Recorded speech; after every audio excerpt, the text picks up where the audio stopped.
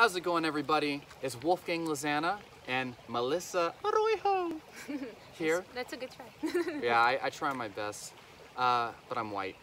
And we're here with another awesome video here, and today it is Mental Health Awareness Month.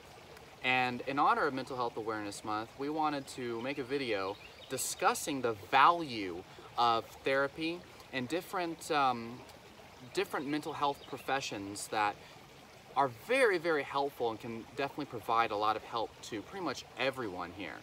And we want to talk about the different options that are available and why you don't have to be, you don't have to have mental health issues. You don't have to be anything.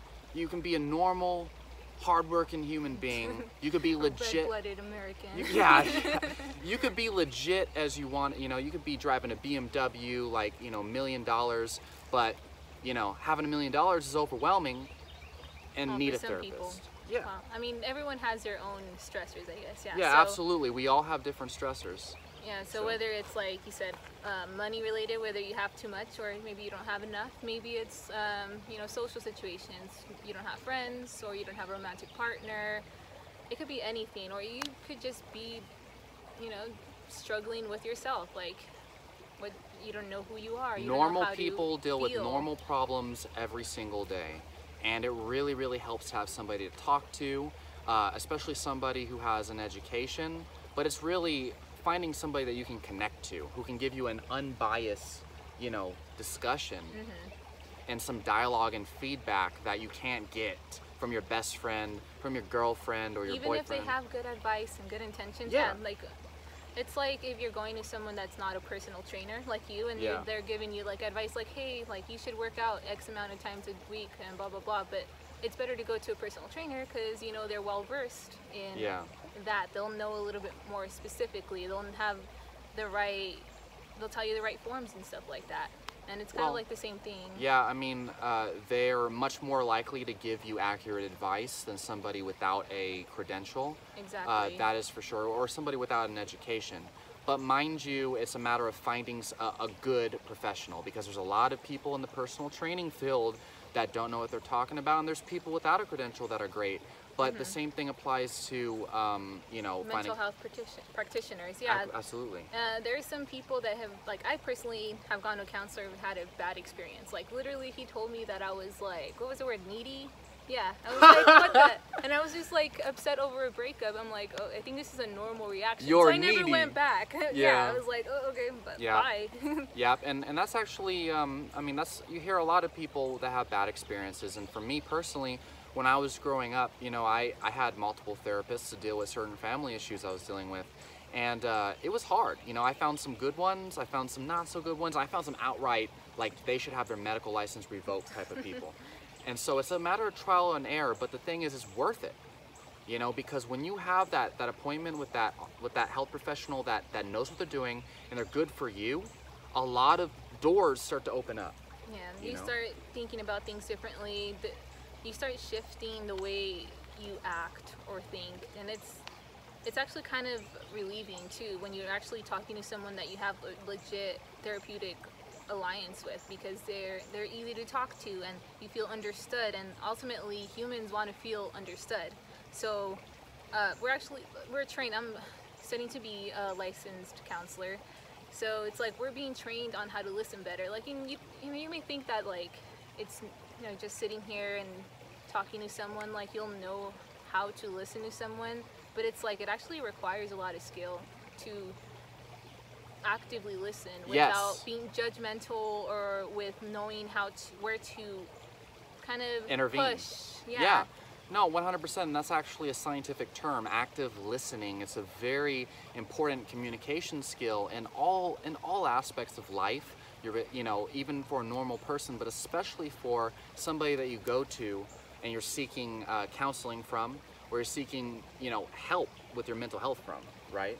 And a mental health professional, they need to know how to listen to you in a engaged fashion, and actually paying attention to who you are on a deeper level. Like, it's something that is not just like natural for people. Like, a lot of times, like, for example, like you might go to your mother, and this is a good one because, go up to your mother, you're like, Mom, like my girlfriend broke up with me, wah. And then your mom's gonna be like, oh yeah, well, I'm sorry to hear that, you know, that must suck. Or they weren't good for you anyways. Yeah, I didn't like her anyway. Yeah. So obviously, you know, if you have a counselor to talk to about that, they will not tell you something like that, you know. Or if they do, they're probably not a good counselor, just saying. Well, and the other thing is, it's a matter of guiding you to seeing that for yourself, you know. Because it's one thing for your mom to say, yeah, she wasn't good for you. It's another thing to have like a psychologist, for example, who, you know, starts to ask you questions about the relationship, ask you questions about how you feel about the relationship, and guide your own understanding towards seeing the pros and cons of the situation. You know, that's completely different than somebody else just telling you the pros and cons. Exactly. It's humans kind of are, we have like this thing inside of us where we kind of want to solve the problems ourselves. So hearing other people, I mean, I'm sure, especially when you were a teenager, you probably had like this whole thing when someone would tell you what to do, you're kind of like, I don't want to do that. But then you'd end up doing it like after anyways and be like, oh shit, I should have done that a long time ago. Right. Yeah, it's kind of like the same thing, and that's kind of like what counselors and other mental health practitioners are taught too. It's like, we do not give advice. Like, that's actually a misconception that a lot of people have. It's like, you're not going to go to us and expect like you're going to have the answer, especially on the first time you go. Maybe if you're getting like, you go specifically to go get a test done to see if you have something, but even then it will probably take a couple visits to different mental health practitioners, or even the same one, so they could really get to know you and see like, who is this person in front of me. So it's like, what do you need as an individual? Where are you going? What is right for you? Not, let me tell you what's right for you. Yeah. And what are the differences? What's the difference between a psychologist, a psychiatrist, and a counselor? So ultimately, they're all mental health professionals, obviously. A psychiatrist is a medical doctor. They'll go to medical school. They could prescribe basically anywhere in the United States. They have that scientific approach. Psychologist is somewhat similar. A lot of the time they are not able to prescribe medication, some can, but they still have that scientific approach. Where counseling, on the other hand, let me go backtrack too. Psychologists also have, they do a lot of talk therapy type things too. They'll have conversations with you, actually sit down and have therapy sessions. Psychiatrists, you'll go kind of like a doctor a lot of the time. You'll go like, okay, 15 medications, minutes. like in and out, by like a regular doctor visit. But that's not necessarily great. Psychiatrists are usually the type of practitioners that most people have a bad taste in their mouth from. And the reason why is because they don't establish a relationship with you, and if they do, it relative, you know, compared to a psychologist or a counselor, the connection you'll have with a psychiatrist is minimal. It's like literally like a doctor, because they are trained in a different way than psychologists and counselors. Right. Especially like specific psychologists that are, you know, doing therapy, and counselors are specifically trained for therapy as well. So we're taught all those skills. It's counselors are more like art forms type of thing. You're gonna learn things like how to communicate better, or how to go and be introspective kind of thing.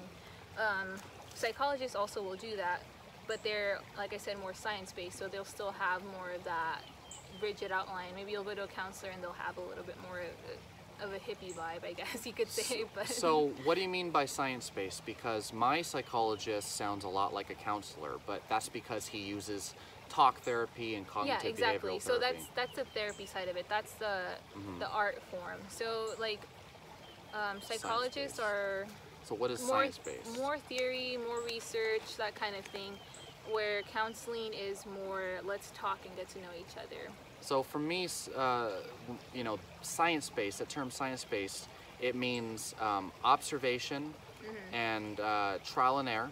Exactly. And using evidence to establish prescribing treatments and things. Yeah, and counselors do the same thing, exactly. But we're more focused on the therapeutic alliance that we have with someone, so the relationship we have with our clients. So like making sure that we're connecting. Not to say that psychologists don't do that, but the way at least that So taught counselors is are different. more talk therapy, and you guys do not do things like association, disassociation type stuff. Like for example, obsessive compulsive disorder. If somebody sees a doorknob and they constantly have that. No, we still do that. We still also Interesting. we do also So you guys are very similar to psychologists exactly. then, Yeah. because all the psychologists that I visited, and from a lot of the people that I talk to, they talk about psychologists as, you know, more of a talk therapist type of thing. So that's an interesting Well, because thing. there's some psychologists that are also like researchers. Mm-hmm. So those are like the ones that are in the labs and Psychologist, the definition, you know, what it means is, you know, they're studying the science of the human mind. stuff like that. Exactly. And so it could be many different things. There's many different fields of psychology is what you're saying. Exactly. And counseling is more specific to it's the talk. specifically like we're gonna Interesting. have a conversation here. So that's basically like the major difference too. Because a counselor sounds a lot more like a friend. Like a professional, but like they're like Yeah. a professional friend. I mean, at least from my experience, we are taught kind of like in that form where we're like, yeah, let's connect with our clients. Let's make sure that they know they're being understood. So yeah, we're more focused on that than we are on like, hey, let me use this theory on you. Let me use like this other thing. Not to say we don't use that, because they are very important. They help a lot, tremendously actually. But ultimately, we are there to connect and help our clients feel understood. So counseling is essentially it's more geared towards talking to the person and developing a connection. Yeah. And so psychology can be a variety of different things, including a lot of the techniques that they use in counseling. Exactly, because counselors also do interventions and stuff like that. You could talk to a counselor if you have an eating disorder, PTSD, Interesting. any mental health condition, Yeah. really. So Yeah, it's could also interesting. diagnose too, like So, someone has a disorder. so psychologists can be a variety of different things, whereas psychiatrists are almost purely the big, you know, the pharmaceutical type. Exactly. A lot Yeah. of the time, people, counselors and psychologists will send their clients to a psychiatrist purely just for medication. For medication. And so, you know, just to be clear, you know, there are a lot of conditions that people might suffer from where it's so severe that they need to get medicated. You know, like some people, if they're on the verge of suicide, because like, you know, obviously, you know, people who follow me on my channel, they know that there's a lot of side effects and things to these medications, and a lot of times there's natural alternatives. But for somebody who's on the verge of suicide, if a medication can stop that person from committing suicide, you just saved a life, you know. Or anxiety disorders too, panic disorders. Something that prevents somebody from enjoying their life fully, you know. Yeah, or there's like a tremendous strain on them at the time that it's like could be their life or death, or like they can't even live their life. Yeah. Yeah, and I agree with you on that. Like I'm more of like natural based, like alternative medicine kind of thing. But there's some cases where, especially like schizophrenia, where Yeah. it's like kind of like There's kind no of other hard, options. Yeah. No, 100%. Like there's mental health issues out there that are very there's not enough evidence to There's not enough research in general. Right. Yeah, to really know what's really going on Exactly. and how to prevent it, how to intervene. So and it's very nuanced and it's multifaceted with a lot of these, you know, like schizophrenia and things like bipolar disorder. Someone who has rapid cycling bipolar, yeah, that's a hard dangerous. thing. Yeah, that's Absolutely. super dangerous, and that's why that's really important to for people with bipolar to be regulated in some way, and especially with therapy. Like, and actually, people with bipolar disorder do not do good on medication alone. They're actually known to. It makes it worse in some cases. They don't even sometimes take their medications too. Yeah. Like they start, like I said, cycling. Yeah. They get off their meds and it gets worse. And of course, the efficiency of these medications could be debated, but I mean, some of them are actually technically toxic to the body, but it's the degree that they're the majority of putting it in them, the the body. majority of them are toxic to the body Yeah. in some way, shape, or form. But regardless, though, if it has a therapeutic application that can prevent somebody from hurting someone else or hurting themselves, then it is beneficial, absolutely. Exactly. But you know, for me, what I believe personally, and I was, you know, people who followed me for a while probably know my story. I was in that situation, and what I see is that there's a lot of people out there who are diagnosed and they're put on medications who might not need those medications, and they might actually do better if they just go to a good psychologist or counselor. You know? Actually, there's been a lot of studies where it shows that going to counseling alone does have a more significant effect on a person's mental health condition. Absolutely. Or whether it is a mental illness or whether it's stresses or anything, there is a benefit to it as opposed to just taking medications, because usually those are hit or miss. Like that, it's very dependent on the person. So you get more out of therapy than you do out of just taking medications alone. Yeah, and so, you know, there's a variety of interventions that, you know, have been shown to be as helpful as certain medications, or even more helpful than certain medications. And talk therapy and cognitive behavioral therapy in particular is one of those. And there's mindfulness is another one as well. I've talked about it. That's actually one of my favorite theories to go by, because it teaches a person how to be in the moment, how to accept what's going on, and putting you in a position where you're looking at what you value as a person and achieving, or I guess kind of like aligning yourself with those values, like with your actions and committing to it. So that's acceptance commitment therapy. So what do you think are some of the reasons why a lot of people do not seek therapy, you know? There's definitely a stigma, especially I think in the United States, or even in Mexican culture, or I guess maybe Latino culture in general. There is this thing where you're seen as like weaker if you have a mental health condition. And it's sometimes funny too, because I know there's some... Well, even if you don't have a mental health, and this is the thing, is even if you don't have a mental health condition, therapy can be very powerful. I have a therapist, guys, and I just saw him today. I have a therapist, and he's helped me deal with a lot of just, life problems.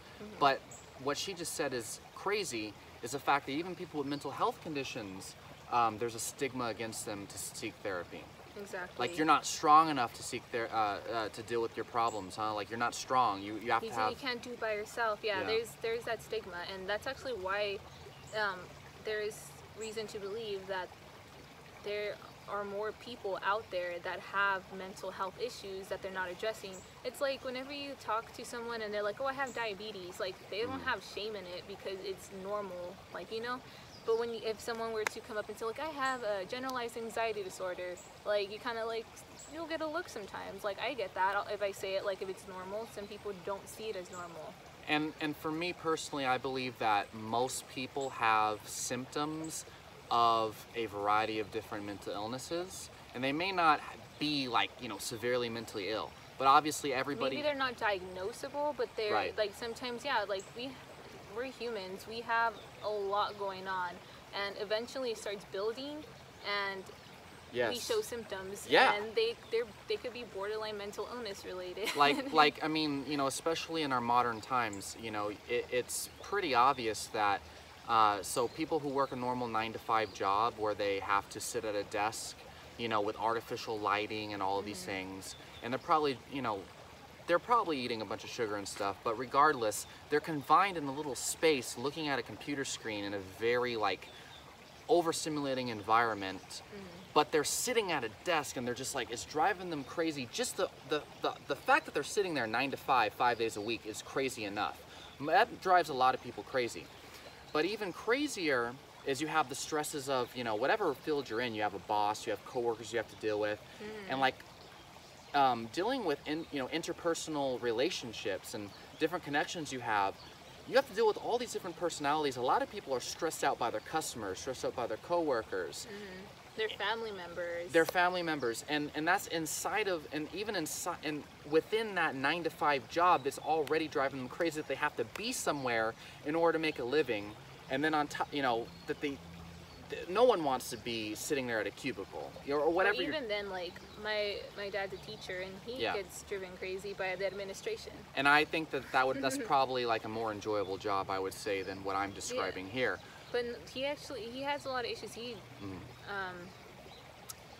doesn't struggle with the fact that he's coaching, because he's a coach. He coaches his students. He has a pretty Her good dad time. is a cool guy. You haven't met him, but yeah, I appreciate you From saying everything that. I hear, I like mean, that he's guy. cool. He's cool. All right. Not saying he's not. But Oh, he's not cool, huh? No. Okay.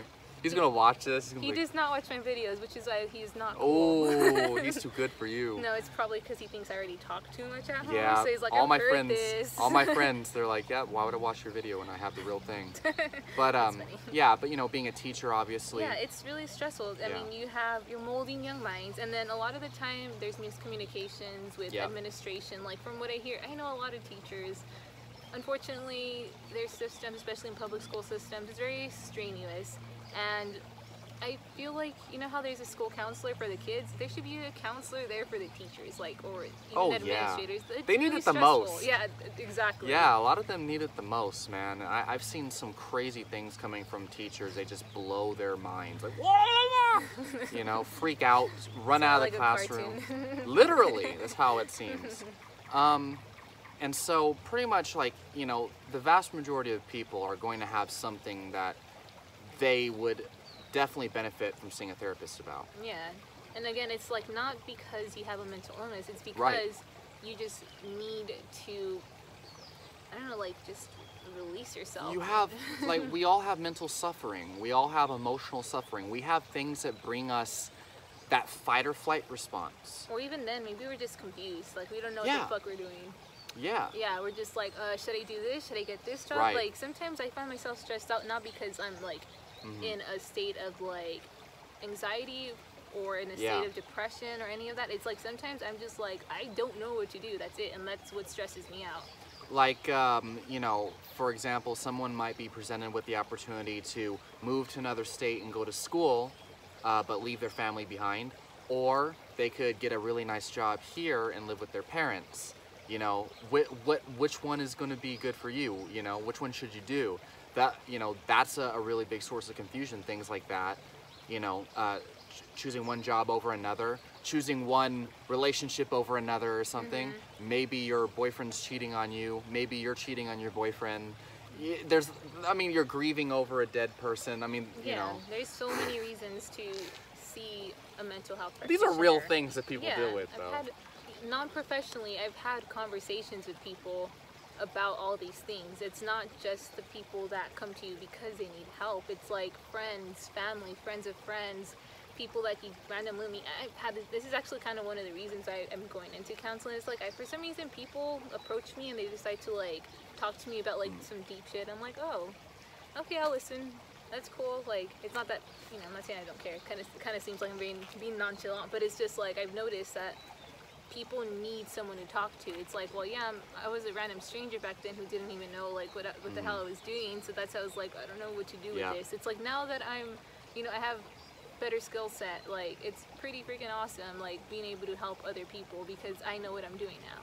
Well, and also a lot of people are, you know, they're scared of reaching out to their friends and their family members because they don't want to be judged. Yeah. Like, you know, especially in regards to some really deep, dark, personal things. Yeah, exactly. We don't want our parents to know that we sacrifice rats to the spirits or whatever. You know what I mean? And so having, because as far as I know, and I might be wrong, but there's, you know, mental health professionals are sworn to secrecy even from the law.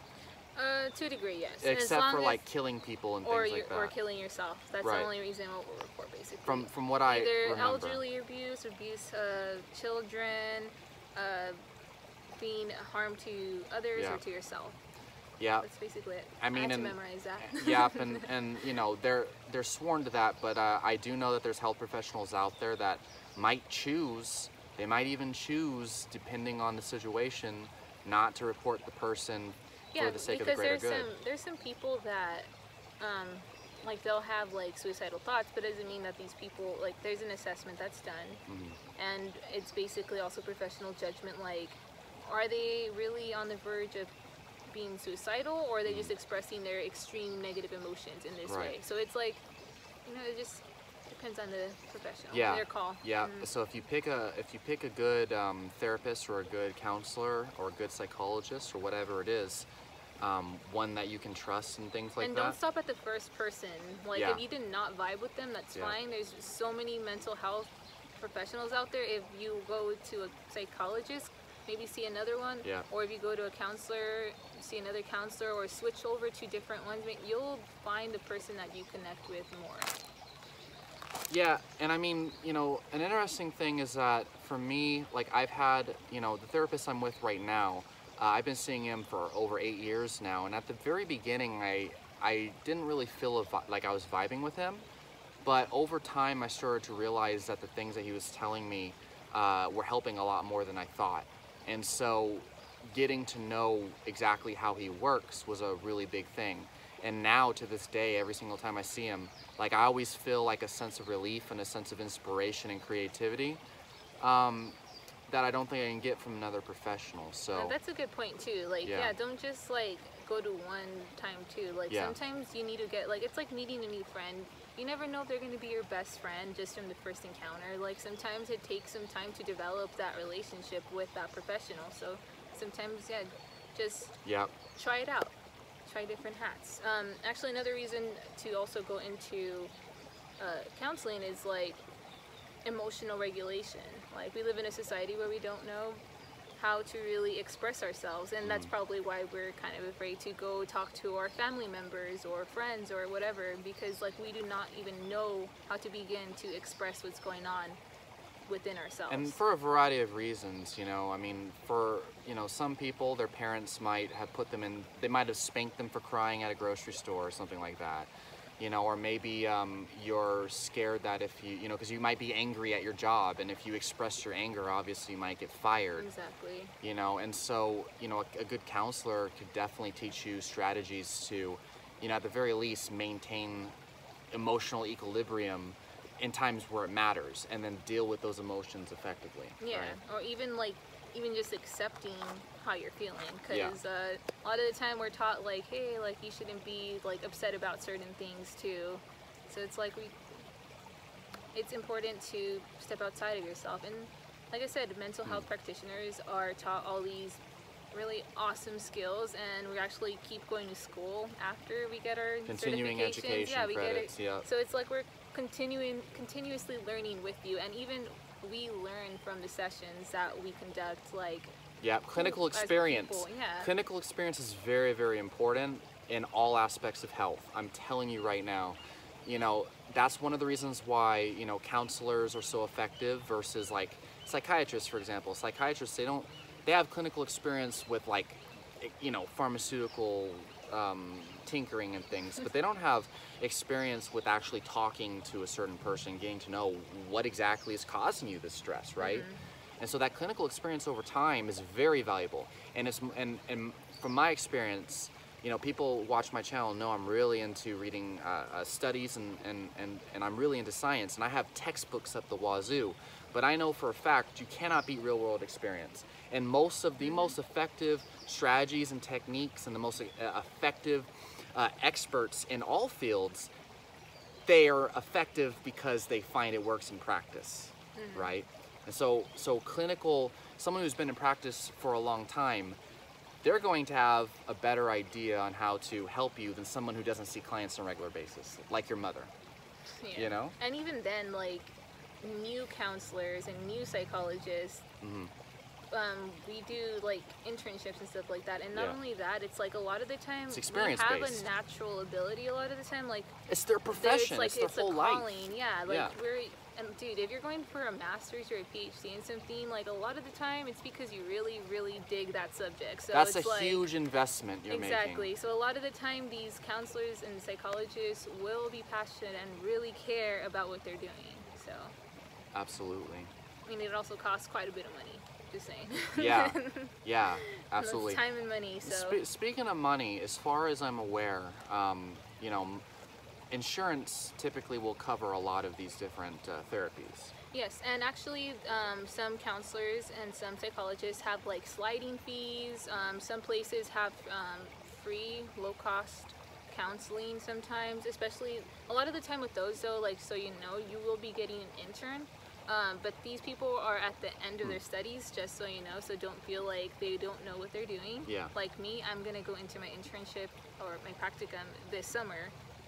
And so it's like, maybe I don't have much experience, but like I think I'm pretty decent at talking to people. Well, she is really, really good at talking to people. I can tell you that right now. She's really good at what she does, but I appreciate that. yeah, but I mean, you know, so, and again, I mean, you still have a choice within that spectrum, but it's it's important that you get help than to not. If you have the opportunity to do so, you know, and look into that. Look into the opportunities that are available to you. Google it, man. And even then, like, if you feel like overwhelmed by what you're looking at on the internet, you could also go to like things like Catholic charities. Like, there are all these resources, nonprofits. They'll tell you what's going on, honestly. And like I said, sliding fees, for those of you who do not know what that is like they'll look at your income and they'll adjust accordingly how much they're going to charge you depending on how much you are making or report you are making.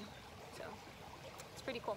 And that's why a lot of counselors are not making that much money. Just saying. Yep. It's like, I mean, I'm not making any money because I have not started doing that, but I mean, my therapist, Mr. He's a psychologist, all right, too. Yeah. It's a little different. Their pay levels. He's got his own private practice. That too. He was showing me a boat that he just bought. He said that's his escape from the pandemic thing going on. So. That's awesome. Yeah. Can't wait till I have my own private practice. Yeah, I'm surprised he's still balling through everything. Well, dude, no. A lot of people, especially in this pandemic, need someone to talk to, and the federal government is actually funding some mental health. I don't know, like it's mental health something, but so they're giving money to the state governments to allocate money for mental health so people could get free counseling if you are affected by COVID. So yeah, just so you know, research, it's out there. I know for sure in Texas that we have money here in the state for that. Yeah, absolutely. So is there anything else you want to add? Anything that we might have missed you want to touch on? No, I think it's a comprehensive video. Yeah, this is a really good video. Hopefully everyone gets something out of it and they go see a counselor or a therapist of some sort. That's the main point. Yeah, I mean, like, it doesn't mean you're crazy. It doesn't mean that there's something wrong with you. Like, as a matter of fact, people who don't seek counseling are probably going to remain broken until they do seek counseling. Like, or they'll get worse sometimes. Yeah, I mean, it can only benefit you. It can only benefit you. I see a therapist. The water back there is listening to us. It hears a therapist.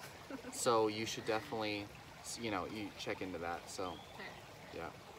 Okay, so you can find Melisa Arroyo on... I'm on Instagram as Holistic Melissa. Holistic Melissa. Melissa with one S, one L. One S, one L, one S, one L. And you can find me on my YouTube at Wolfgang Lozana, okay?